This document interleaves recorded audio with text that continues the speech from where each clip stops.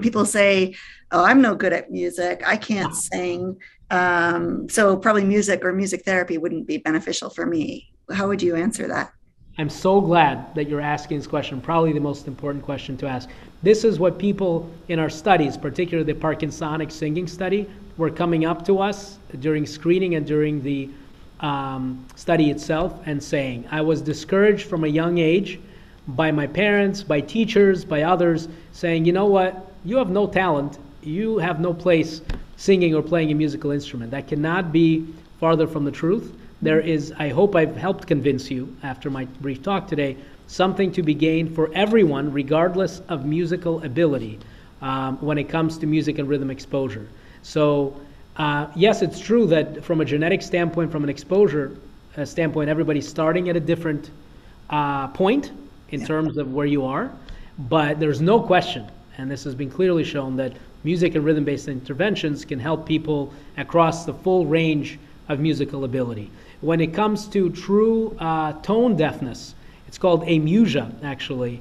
It's actually very, very rare, less than 1% of the population. So we're talking about 99+% of us who are able to process melody to at least some extent and can glean things. And even for those with amusia, they could still process rhythm. So something like dance for PD or beating to a drum can still be therapeutic for those folks. So please do not be discouraged.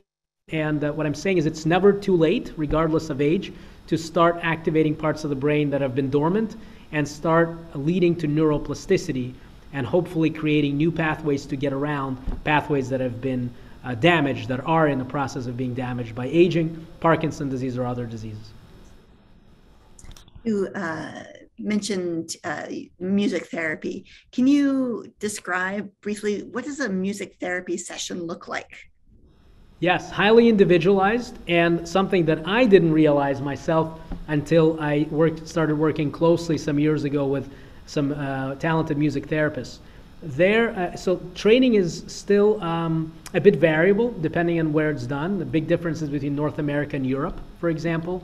But certainly, if you think of a psychotherapist, a talk therapist, let's say, who uses cognitive behavioral therapy techniques, probably familiar to most people listening, that is an aspect of what a music therapist can do. And that's very important for so many people, isn't it? However, they incorporate it and use it through music, whether it's therapeutic instrumental music performance, pattern sensory enhancement, rhythmic auditory stimulation, music-assisted relaxation, and many, many other examples of music therapy that a music therapist could show you. These are all things that can be incorporated and are highly adaptable and individualized to a particular patient. So this is what I've seen in my experience referring to music therapy. And by the way, I want to add that during the pandemic, of course, as so many other things, music therapy has shifted largely to virtual interventions, and we are very interested in doing studies of this, and I think it has, there's a lot of potential of using music therapy virtually, which is why we have these virtual classes. And is music therapy covered by insurance? Aha. Well, now we're asking about a question that really gets into social prescribing. You need to look state by state. In May of this year, I'm happy to say that Maryland became the 11th state to approve a licensing board structure for music therapy.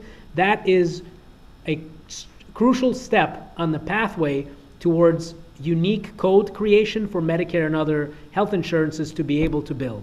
As of now, what music therapists in most states do, typically working in a hospital setting, is an occupational or physical therapist does an initial evaluation.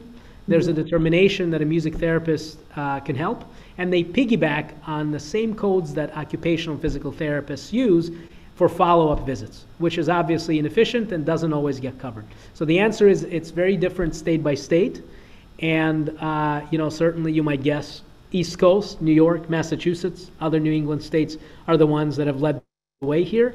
But my goal in my lifetime is to hopefully have all 50 states get the licensing, and that this is national, and that there's a universal reimbursement for it. Because frankly, it's something that has arguably little, if any, side effects, and has a lot of upside, including not only quality of life, but actually changing the rate of disease for certain diseases.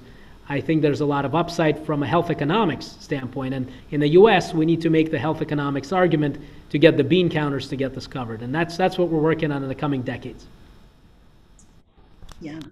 Does music help with apathy or depression? That was a topic we just talked about before you came on. Was Yes, depression, a wonderful anxiety? segue. So if I'm going by the studies, a couple of which I summarized for you today, it seems like mood is what improves across the board, and quality of life is what seems to improve across the board. Apathy specifically, it's interesting. So we know that music activates those areas of the brain that are affected in diseases like Parkinson's disease, which leads to apathy. So you definitely are getting that activation from repeated music exposure, paying attention, and then assuming it's enjoyable music. Again, that's the caveat. You got to find what you enjoy through a playlist, for example. Then you're going to be motivated. Chances are you're going to be motivated to come back to it and exercise to music or play an instrument, do things time and time again. That's the motivational aspect. And in fact, I think that's a key part of the value that music-based interventions add on top of something like standard LSVT big therapy or loud therapy, which can be very effective, but people lose motivation to do over time. Are there many physicians like you who understand the benefit of music, or are you unusual in your understanding of those two fields? That's a little bit difficult for me to answer, certainly in terms of throwing statistics out. Yeah. I could say that our center, I think, is unique in the United States for its breadth. Arguably, USC and UCSF, California, San Francisco, have centers of similar scope.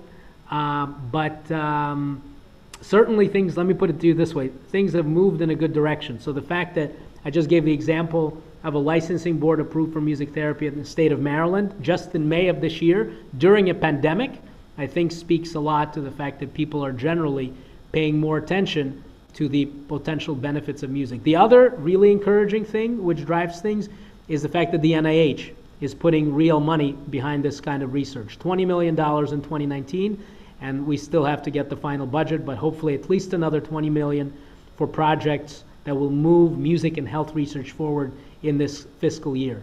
So these are key things that indicate there's forward movement in recognition of importance of what music and rhythm can do for health. That's really exciting. Super. Thank you. A couple of more questions, if you have a few more minutes. Absolutely.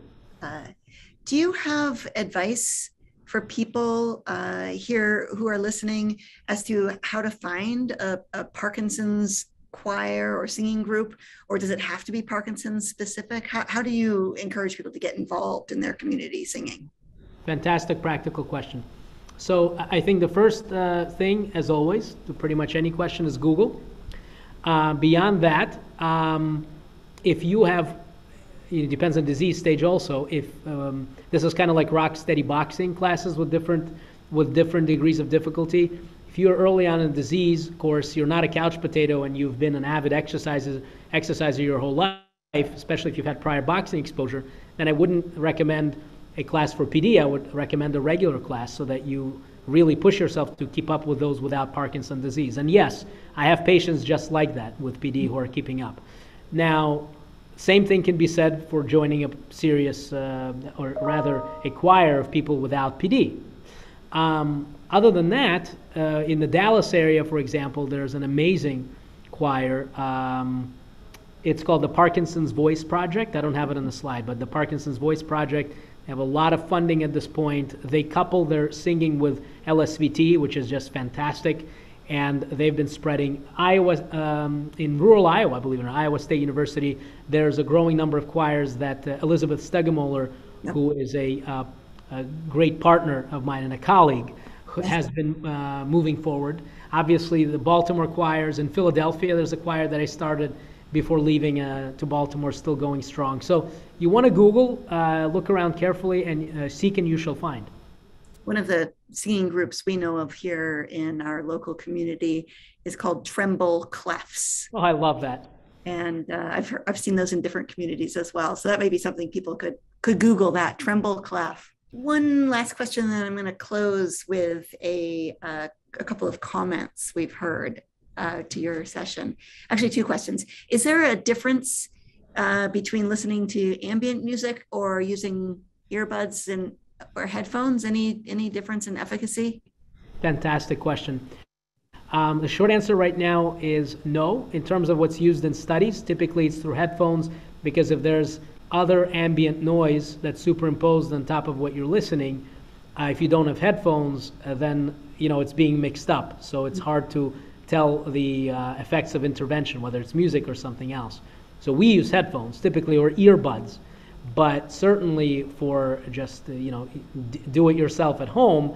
If you prefer to not have something in and around your ears, there's nothing wrong with that at all. Oh, great. Somebody asks, do I have to give up guitar? I have trouble keeping rhythm at this point. Wow. So this is very tricky. And in my experience, this is where prior level of expertise plays into it a lot, because there's a lot of frustration that goes into somebody who is professional or a serious musical performer on an instrument, and then losing that ability is very stressful and frustrating. So at that point, I would say let it go. For everybody else who doesn't have that level of hours of practice, 10,000 hours for expertise commitment, I would encourage you as much as possible to never let it go. Keep plugging at it. I just showed you results from our guitar PD study. Obviously, they're not a slam dunk, and more studies need to be done, but that's true for most things, for behavioral interventions, surely. But clearly, we had directional results even for things like typing. There was some accuracy improvement. So it seems like there may be some carryover effects. Certainly, mood and anxiety are likely to improve if you are doing this on a regular basis, at least twice a week. So I would urge you not to give it up. Right. Many of our community don't really understand how to develop a set list and what that looks like. Playlist? Yeah, playlist. Is that something people can just put on an old record or a cassette tape and listen to music, right? Well, certainly, yes. It's all about what's personally preferred and selected. I was giving examples from applications. They happen to be free.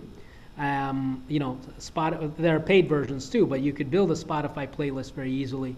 You could build a Pandora playlist. I use this with my kids all the time, and they're just crazy about these things. They run and repeat all the time. So ask your kids to help build you a playlist if you don't know how to do it. What a wonderful way to pick up on what I was implying. Yes. Thank you for being here. We really appreciate the work you're doing and spending time with us today. My pleasure. Thank you so much. Have a good day.